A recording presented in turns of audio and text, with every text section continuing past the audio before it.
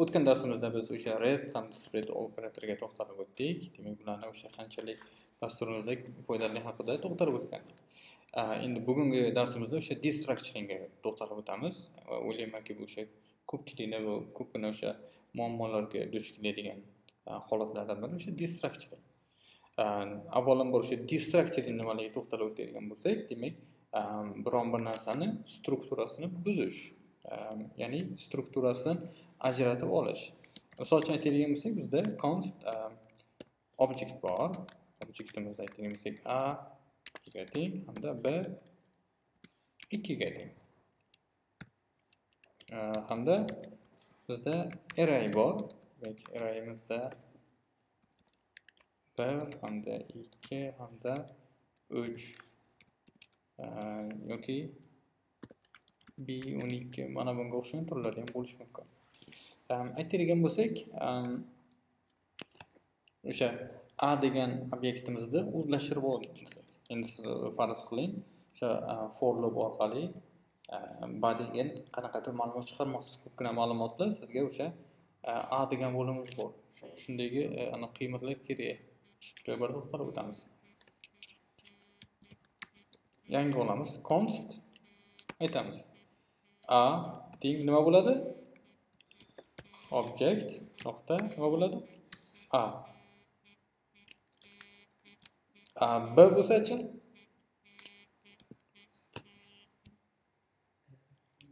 Demak, B ga to'xtalib o'tamiz. To'g'rimi? C bo'lsa, D bo'lsa hammasini davom ettirib ketaveramiz. To'g'rimi? Endi arraydan ajratib olsak-chi. Aytadigan bo'lsak, 1 teng nima bo'ladi? Array 0 aytadigan bo'lsak 2 bo'lishi mumkin va hokazo, to'g'rimi? Ana shunday davom ettirib ketishimiz mumkin. Endi bu yerda bitta nima bor? Yomon tomoni bizni takrorlanish bo'lyapti. Demak, mana obyekt degan so'zni hamda nuqta nima qilyapmiz biz? Qayta yozyapmiz. Demak, array hamda bracketni nima qilyapmiz? Qayta yozyapmiz. Demak, bu o'sha ES6 da shunga yechim topishgan. Ya'ni dry degan metodimiz bor edi. Ya'ni buni kengaytmasi don't repeat yourself deyiladi. Demak, o'zingizni takrorlamang. Ya'ni mana bu yerda nima bo'lyapti? Kodimiz takrorlanyapti, to'g'rimi? Demak, o'sha prinsipga mos holatda o'shani takrorlamaslik uchun bular o'sha yangi nima qilishadi? O'sha metoddan foydalanishgan. Ya'ni endi bularni nima qilsa bo'ladi? Qayta foydalanmasa bo'ladi. Qanday? Endi mana buni komment qilib turamiz. Bizga xalal beradi. Aytadigan bo'lsak, o'sha strukturalarimizdan biri, ya'ni array. Demak, array qanday qilib olamiz? Arrayni ko'radigan bo'lsak, demak bizda mana bu chap tomonda bu o'zgaruvchilar, o'ng tomonda nima bu? Qiymatimiz borligi ko'rinib turibdi. Demak, bu o'sha yuqoridagi holat bo'yicha oladigan bo'lsak, const deymiz. Demak, mana bunday turuvchi. Ma'lumot turimiz qanaqa? Obyekt. Yo'q. Array. To'g'rimi? O'shaning uchun array belgisi ochildi. Teng nimaga? Arrayga teng. Demak, mana bo'sh turgan holatlarni biz unga endi nima beramiz? O'zgaruvchilarni nomini berib chiqamiz. Demak, 0-pozitsiyada necha turibdi? 1. Istalgan nom bera olishingiz mumkin, chunki faqat nomiga ehtiyot bo'ling. Bunda nima bor? O'sha ketma-ketligi muhim. Agar bu yerga 2 desam, hech qachon 2 ni ola olmayman. Ketma-ketligida o'sha indeks bo'yicha qaysi kelayotgan bo'lsa, o'sha ma'lumot. 2 3 hamda bizda nima bor oxirgisi? Qanaqadir anavi bor. Aytadigan bo'lsak, k deymiz. Console log nima deymiz? 1. Ko'ringiz necha chiqdi bizda? 1 chiqdi. Keyin ko'ramiz. Ko'rganingizda nima chiqdi bizda? Obyekt chiqqanligini ko'rib o'tishimiz mumkin. Demak, mana shunday biz o'z o'rnida ishlatib o'tishimiz mumkin ekan. Xo'sh, bundan tashqari aytadigan bo'lsak, agar o'sha holatlarimiz uchun bizda o'sha standart qiymatini berib o'tishimiz mumkin. Buni qiymatlarni nima qilamiz? Standart qiymat bilan berib o'tishimiz mumkin ekan. Birimiz teng 2 ga. Demak, hali ham 1, to'g'rimi? Chunki nimasi bor buni? Qiymatimiz bor. O'shaning uchun agar qiymatimiz yo'q bo'lib qolgan holatda nima deyiladi? O'rniga o'sha standart default qiymatdan foydalan 2 degan qiymatga ishlatilib o'tishi mumkin. Xo'sh, keyingi holatda bizda o'sha qiymatni tashib o'tib ketish. Demak, sizga kerak emas o'sha o'zgarish, to'g'rimi? 2 degan o'zgarish qilmoqchi emassizda, demak, shuncha qoldirmoqchi bo'lgansiz, demak, mana bunday bo'sh qoldirsangiz bo'ladi. Oldin biron bir narsa yozib xatolik bo'lardi-ku. Endi bu bo'yicha o'sha keyingisini hech narsaga o'zlashtirib tashib ketaman degansiz, mana shunday bo'sh holatdan tashib ketishingiz mumkin ekan. Ko'ramizki, kodimiz ishlayotgan. Xo'sh, bundan tashqari bizda nima bor? Rest operatori bor ekan. Rest o'rniga qolgani bo'laveradi. Nima deymiz endi? Qolgani. Hech chiqadi? Hech qanday bir chiqish kerak. Ko'rdingizmi? Bu nima ko'rinishda? Array ko'rinishda chiqdi. Chunki bu ma'lumotlarimiz array, buni qolganini nima qilyapmiz? O'sha rest operatori ko'rinishda buni olyapmiz. Spread emas. Spreadimiz nima qiladi? O'sha ma'lumotni bunga qo'shib umumlashtirib oladi. Desa o'sha rest operator ko'rinishda nima qildik bunda? Qolgan qiymatlarni mana shu ko'rinishda olib o'tishimiz mumkin ekan. Agar bizda o'sha boshda ikkita ma'lumot muhim bo'lsa, ikkitani olib, qolganini boshqalar degan o'sha bo'limda nima qilsak bo'ladi? Qo'shib qo'ysak bo'ladi. Tushunarli bu qismi. Xo'sh, agar bu qismi tushunarli bo'ladigan bo'lsa, keyingi holatga o'tamiz. Demak, keyin bizda object destructuring bor, ya'ni obyektlarni qanday qilib alohida o'sha variablelarga o'zlashtirib olish haqida. Endi yuqoridagi o'sha bizda arrayimizda indeks muhim bo'lgan bo'lsa, demak ularning joylashgan o'rni, bunda esa ularning nomi muhim ekan. Aytadigan bo'lsak, bizda mana bu obyektimiz bor, to'g'rimi? Endi shu obyektni aylantiramiz. Const ma'lumotlarimiz qanaqa? Obyekt jingle house bo'ladi, demak obyektdan ajratib olamiz. Endi o'rnini ahamiyati yo'q, xohlagandek qo'yaverasiz. Endi birinchisi nima ekan bu? A ekan, to'g'rimi?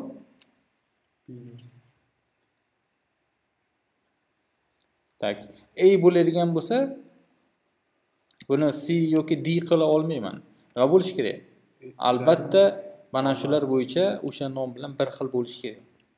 Ya'ni A bo'lsa A, hamda B bo'lsa B bo'lish kerak. Endi mana buni yaptiramizda A deymiz hamda B deymiz. Ko'rganingizda 1 2 chiqdi, to'g'rimi? Endi o'rnini almashtirsak-chi buni. B hamda A. O'rni o'zgaradimi? 2 1 bo'ladimi endi? 1 2 bo'lar ekan. Demak, bunda qayerdan kelishidan qat'iy nazar o'sha nomi bir xil bo'lsa bo'ldi, to'g'rimi? Chunki bular nima edi? Object. Ya'ni obyektlarda ularning o'sha key, ya'ni nomi muhimligini ko'rib o'tishimiz mumkin. Xo'sh, keyingisiga qaraymiz. Demak, bunda ham nima bor ekan? Standart qiymatlar berib o'tishimiz mumkin ekan, to'g'rimi? Xo'sh, teng 3 deymiz.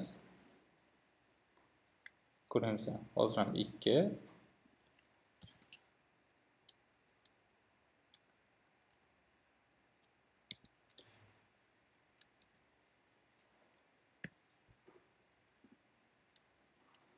Ne chiqdi? 3 chiqdi. Nima uchun? Chunki bizda b'imiz yo'q. Demak, bu qachonki o'sha yo'q bo'lsa yoki undefined bo'lsa qiymati nima bo'ladi bunga? O'sha default qiymatimiz yordamga kelganligini ko'rishimiz mumkin. Demak, buni hozircha b ni yozib qo'yamiz. 9 deb va hokazo. Xo'sh, bundan keyin bizda yana boshqacha ko'rinishi bor. Demak, buni aytadigan bo'lsak, sizda bittasi A, bittasi B. Endi siz buni A, B emas, boshqacha nom bilan olmoqsiz. B ni o'rniga aytadigan bo'lsak, baland, A ni o'rniga past degan so'z bilan almashtirmoqchiman. To'g'rimi? Bu qanday qilinadi? Demak, o'sha obyektni strukturasi bo'yicha, demak, buni nuqta qilamizda baland hamda nuqta qilamizda nima deymiz? Past. Ko'rganimizdek, A is not defined. Nima degani bu? A imiz ortiq mavjud emas. A ni o'rnida nima turibdi? Past turibdi. Demak, biz past bilan aniqlik almashtirdik. Endi B imiz noma'lum. B ni o'rniga nima berdik? Baland. Ko'raylik bo'lsak, bittasi 1, bittasi nima bo'ldi? 9 bo'lganligini ko'rishimiz mumkin. Demak, mana shunday qilib nomlari bo'yicha ham alohida nima qilsa bo'ladi? Aylantirib olsak bo'ladi.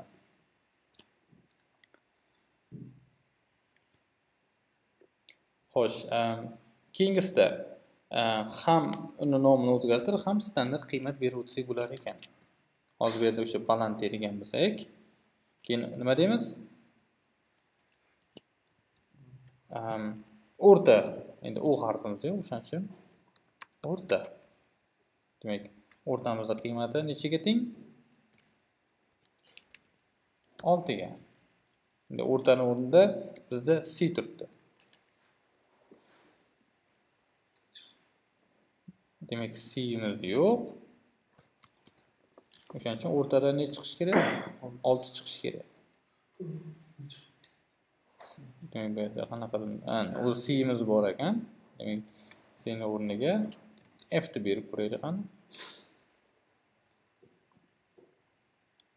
Demak, ko'rganimizda nima chiqdi bizda? 6 chiqqanligini ko'rib o'tishimiz mumkin. Bu yerda e'tibor beraylik bo'lsak, ham buni boshqa nomga o'zlashtirdik, ham bunga nima berdik? O'sha standart qiymat berganligida ko'rib o'tishimiz mumkin ekan. Xo'sh, keyingisi, demak, buning ichida o'sha nested shakli bo'lib qolsa, demak, C ning ichida dataning ichida yana nimadir bor, to'g'rimi? Name object. Demak, ma'lumotlarimiz shunday bo'lsa qanday bo'ladi? Agar shunaqa holat bo'lib qoladigan bo'lsa, biz buni sal boshqa ko'rinishda qilamiz. Ya'ni birinchi albatta o'sha datani olamiz. Agar datani oladigan bo'lsak, bizda nima chiqadi? Data o'zi bitta o'sha obyekt ko'rinishida chiqib kelaveradi. Name hamda object. Past is not defined. Mana bilan olib turamiz. Biz ortiq kerak emas. Ko'raylik, name. Faqat bizga nima kerak? Name kerak. Agar name ni olib olish uchun nima qilamiz? 2 nuqta, demak, mana bunday bitta obyekt beramiz. Chunki bu nimaning ichida? Mana bu obyektning ichida. Demak, bunga name ni berar ekanmiz. Name. Ko'ringizda, name dan nima chiqib keldi? Obyekt chiqib kelganligini ko'rishimiz mumkin ekan. Demak, shunaqa gaplar. Demak, bu destruktiyamiz juda ko'p bo'ladi. O'shaning uchun bu bilan albatta yaxshi ishlashni nima qilish kerak? O'rganib olishimiz kerak bo'ladi. Endi bu holat bizda qachon tug'ilib qoladi?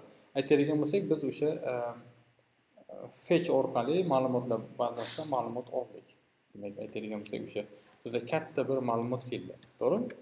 Const data bo'ladigan bo'lsa, ichida name bor, age bor,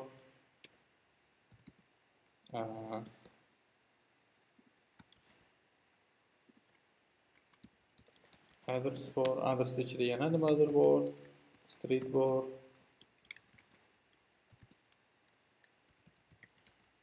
house bor va hokazo. Juda katta, to'g'rimi? Endi biz buni o'sha isk strukturasi bo'yicha nima qilardik? Const name data.name.